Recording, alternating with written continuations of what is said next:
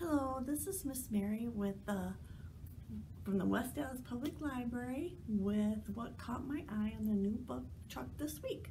And this is my last summer new book truck, and then in a couple of weeks we're going to start what caught my eye in the new book trucks in the fall. So there you go. Alright, so let's start out with a very fun graphic novel. It's by Svetlana Chmakova, and anyways, it's called The Worm Books, Be Wary of the Silent Woods. It's the first, I believe, in the series. It's a graphic novel where an ordinary town is like taken over by the magical creatures at night, and there are two cousins. Here are the two cousins, and they are worms, which are magical humans with astrals that protect them. And here are the astrals. It's a creepy story with a haunted mansion and missing children, and the setting is really great and the world building is really good, so I think that there'll be a lot more of these in the future. So, very good book. Alright, the next book that caught my eye is an early chapter book. It's really great. It's called Monster and Boy.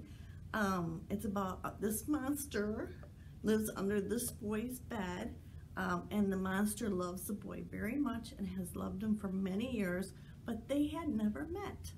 So one night they meet and they have a lot of adventures. So I recommend this one highly. This would also be a great family read aloud or a classroom read aloud.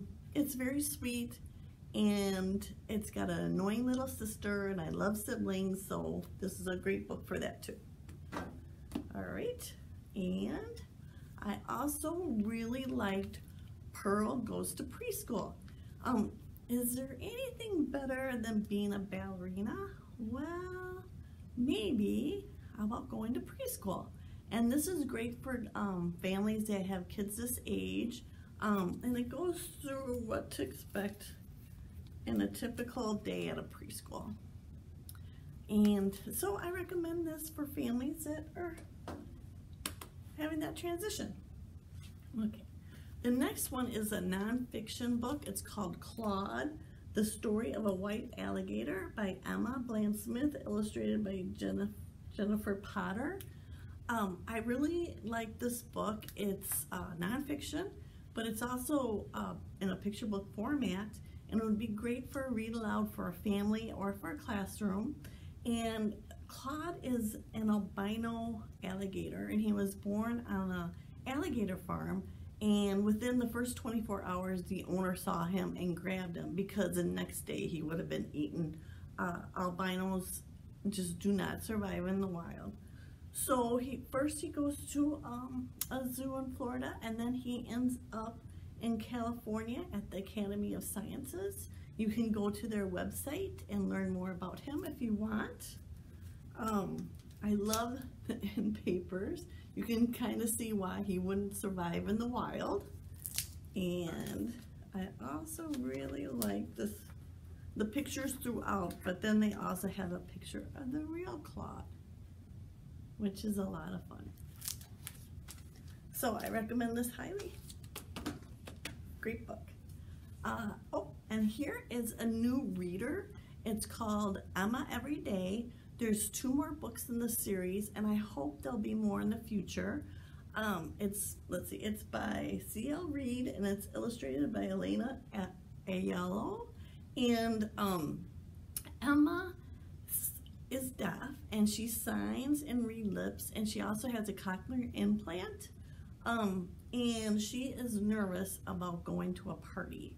And is her dress all right? Will her friend like her present? Will there be anybody she knows there?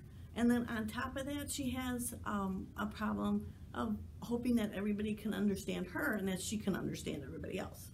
So it's a universal story about going to a party, and but also teaches us a little bit about someone else's shoe. Okay, what it's like to walk in somebody else's shoes. So I really like that. And oh, and there's how you spell Emma with sign language right there. And in the front, they have the alphabet. And in the back, they also have some vocabulary of common words. So this is a very, very beginning chapter book. Here's a picture of what the text is like, and then the pictures. I recommend this highly too. This would be great for a family read aloud too. All right. This one is My Ananas Amatuk, and it is a great little story.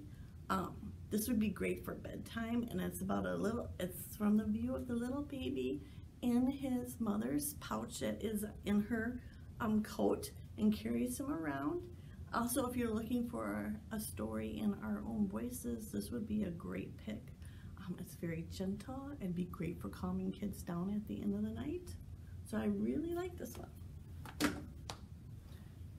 And we also have this fun one, Weird Wild Things, illustrated by Sam Caldwell, and it's exploring the incredible world of animals.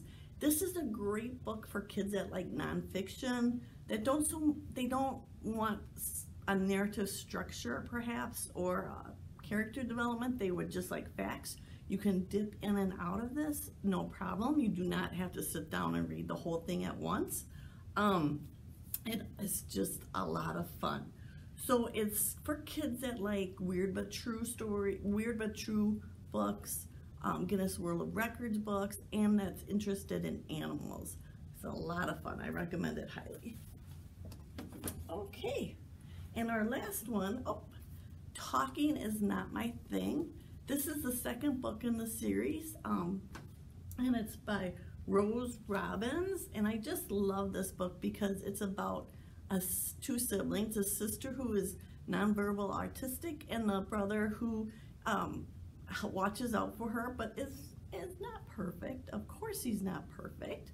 So I just love these books I love books about siblings. This is the second in the series. I hope they have another one. And here they are. So the sister's saying, I don't speak, but my brother finds it easy. And the brother says, come inside, it's nearly dinner. So it's, the first book was from the brother's perspective. This book is from the sister's perspective. It'd be a great book to read as a family, just for a storybook, and to also help us all understand each other. All right, so that is the last book for this talk. Thank you so much for joining me. This is our last summer book talk, and then in a couple of weeks we'll start our fall book talks. So I really enjoyed this summer and getting to know the new books on the new book card, and I hope you did too. I will see you soon at the library. Bye-bye.